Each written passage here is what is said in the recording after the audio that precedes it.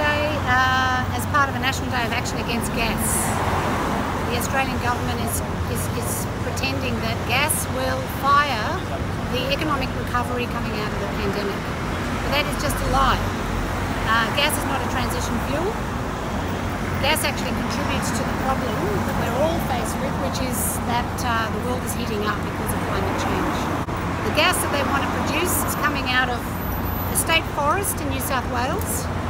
We're particularly concerned about that because not only is it a state forest,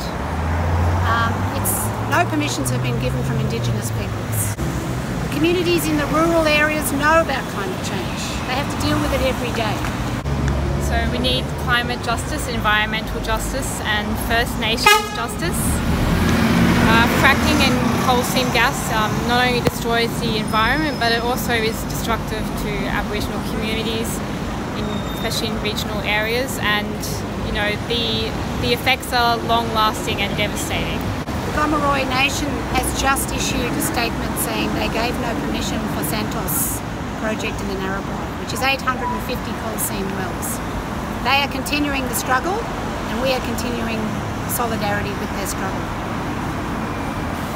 I'm also here for my grandchildren because they have to live in this world, and if we don't stop now using fossil fuels, which gas is as well, and especially the way how it's taken out, fracking, which destroys the water, the Artesian basin, which is underneath it, and it will be polluted through the fracking.